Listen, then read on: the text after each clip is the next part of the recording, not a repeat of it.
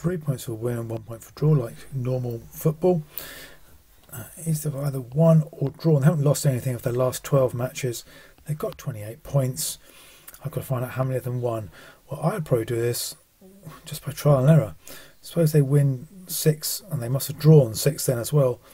And their points will be 3 for a win. That's 6 to 18, plus 6 there will be 24 points. Nope, that's not that. Need to have more wins. I need to get more points. Let's have to try 7 and 5. 3 7 is 21, plus that is 26. Still not enough. Let's try 8 wins. That'll be 4 draws. 8 wins, 3 8s, 24, plus 4 is 28. That's it. It's 8 wins. Of course, what you could have done is said you could have had W equals number of wins, and you could have had D equals number of draws. This may be the more standard approach.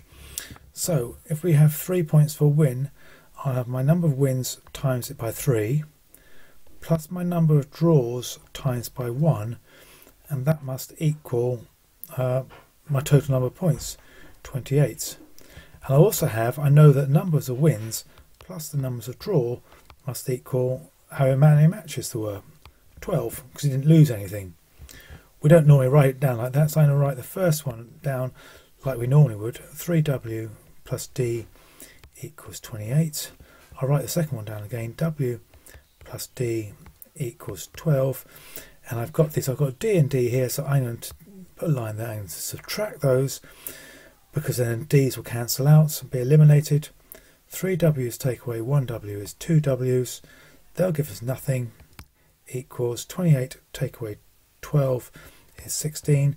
And so W equals 8. And W is the number of wins. And that'll be it. But personally, I felt this one I was more confident about getting that one. That's question 12 done.